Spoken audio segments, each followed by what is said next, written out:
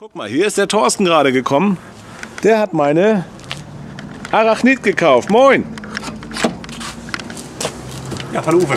Na, und wie bist du zufrieden mit den Felgen? Ja, fantastisch. Ja? Super gut. Ja. Sieht auch scharf aus, oder? Ja, wunderbar. Haben wir gestern noch draufgezogen und ist sportlicher, ne? Deutlich. Ja. Ja. Man sieht also auch definitiv deutlich, dass er mehr der sportlichere Typ ist. Auf jeden Fall ab hier aufwärts. Und naja, auf jeden Fall. da kommen die anderen, lachen sich schon wieder tot. Habt ihr eigentlich immer was zu lachen, wenn ich das mache? Kann das sein? Nein, da kommt rein. Das ist das Thorsten, das Tesla Markus. Hey Thorsten. Hallo Markus. Und Gabor. Grüß dich. genau, alle auf Video. Ja genau, du wolltest jetzt nochmal, ich hab ihm seine Sommerschlappen abgekauft. Aha. Und dann nimmst du nochmal deine Winterreifen mit. Ne? Genau so machen wir das. Ja, so sehen sie aus. Sind das die Arachnids? Das sind die Arachnids. Warum heißt die eigentlich so komisch? Das ist eine Spinne. Eine Spinne? Das ist eine Spinne. Arachnid ist eine Spinne. Das sind die? Ja. Das sind 8. Das sind ja mal mehr, 10. Und gefallen sie dir, Markus? Du hast die ja auch noch liegen, Ich ne? habe die noch liegen, ja. Die liegen bei Tesla in Frankfurt. Okay. In der Werkstatt. Ich würde die gerne verkaufen auch. Okay, habt ihr gehört? Also Tesla. Also in Frankfurt kann man die montieren. Ja. Direkt aufs Auto drauf, nagelneu. Ja. Und die kosten 5 Millionen, also ganz günstig. Slotti. Ja. Ja, okay. Ja. Na, was willst du dafür haben? Hast du schon einen Kurs? Weiß nicht, also das was man zahlen möchte. Ja, gut.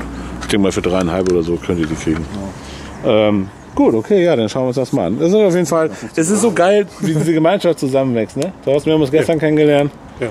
Und Thorsten macht ganz tolle Sachen. Du bist bei der Deutschen Vermögensberatung, ne? Genau. Ja. Und das ist endlich mal einer nicht von diesen Spinnern, die einem was aufdrehen wollen, sondern er kommt hier super sympathisch rüber, hat mir gestern viele Sachen erzählt, das fand ich sehr interessant. Ich werde mal einfach deine Visitenkarte sozusagen unter das Video machen. Was hältst du davon? Vielleicht bringt ja was. Aber ich habe einen sehr guten Eindruck. Ja. Und das ist übrigens ein 100D, unser Traumwagen. Super gut. Ist gut. Probesitzen im 2018er aus Januar Modell.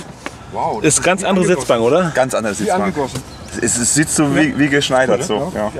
Ist es vorne auch anders? Und ich bin 1,86. Ja. Und nicht gerade leicht. Siehst du? Ja, passt sehr gut. Wahnsinn. Das ist echt super. Ja, dann zeig doch mal noch mal was. Sprech mal einmal aus, Gabor. Ja. Er hat auch schon 2 USB-Anschlüsse. Ne? 2 USB. So könnt ihr das noch mal sehen. Das ist die neue Sitzbank. Ich glaube, sie kam Ende 2017, habe ich schon gesehen. Hier sind noch 2 USB-Anschlüsse zusätzlich. Wir haben verstellbare Kopfstütze hier. Vorne ist auch anders. Vorne ist auch anders. Das ist weiter. Ja. Und das ist aber, ist das eine Alcantara-Himmel, Thorsten? Ja. Ja.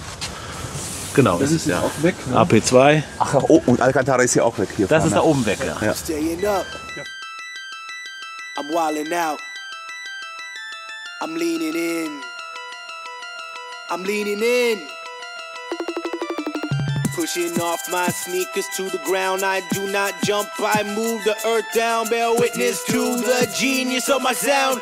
Born at the bottom, but now I'm top down. Look, I'ma call it swagger. I slip through time zones like a cloak and dagger. Mad rubies on my chain. You can see your name bubbling, blood vein. Your girl's in my ear because she's sipping on my champagne. That's right, 6 figures in my back pocket. And that's right, 1 million in my safe deposit. That's right, I'm trill all day. So, jetzt sitzen wir in Gabors Auto und mir fällt gerade auf, es fehlt hier das Alcantara, was ich gerne. Du hast aber Alcantara Himmel und du hast ein Schiebedach. Ja. Das ist dann also kein Premium-Paket.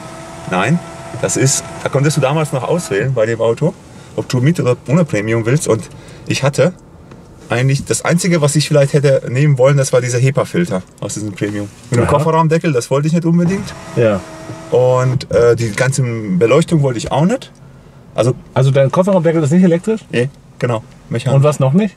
Du hast HEPA-Filter fehlt. Ja. Diese Lichter beim Aussteigen, Ja. diese Beleuchtung. Aber Navi, alles da. Rückfahrkamera? Die Handy-Ladedingsbums da fehlen ja auch noch, diese USB-Teile. Ja, sonst was halt. Und das war Den hast du neu gekauft? Habe ich neu gekauft. Als S60D. Als 60D, genau. Okay, du hast schon aufgerüstet jetzt für 2.250 € auf S75. Ganz genau. Ja. Ganz genau. Wann hast du das gemacht? Das habe ich gemacht letztes Jahr Ostern.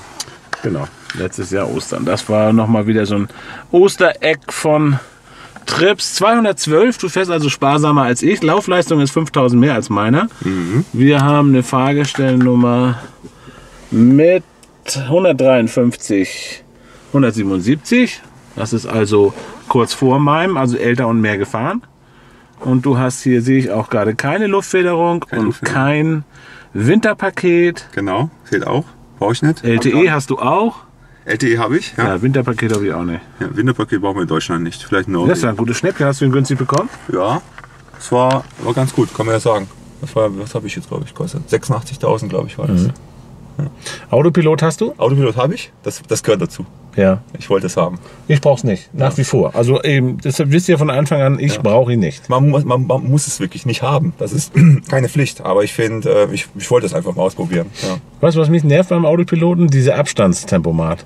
Wenn du jetzt wirklich auf der Autobahn fährst und es ist ein bisschen Verkehr, das kennen Sie bestimmt auch, dass er dann immer abbremst. Auch wenn du auf Stufe 1 von der Entfernung bist. Richtig. Der bremst tatsächlich ab, wenn das Ding noch 200 Meter weg ist. Und das geht mir so auf den Sack. Manchmal zu abrupt. Ja. Genau, du musst dann richtig ganz weit vorher schon die Spur wechseln, damit er es nicht macht. Und ich würde lieber näher ranfahren, damit ich vielleicht noch jemanden vorbeilassen kann, der schneller ist. Aber geht nicht. Also ich finde den Original-Tempomaten besser. Ich brauche kein Autopilot. Der Tesla sagt, dass das Auto sehr defensiv fährt. Und wir fahren ja alle viel offensiver. Genau, das stimmt. Ja, das ist die Erklärung. Ja. Also wenn man den hat, ist gut. Ich benutze ihn auch. Ich will ihn nicht verteufeln. Aber ich würde jetzt nicht sagen, ich muss unbedingt einen Autopilot haben. Aber das sage ich von allen meinen Videos von Anfang an.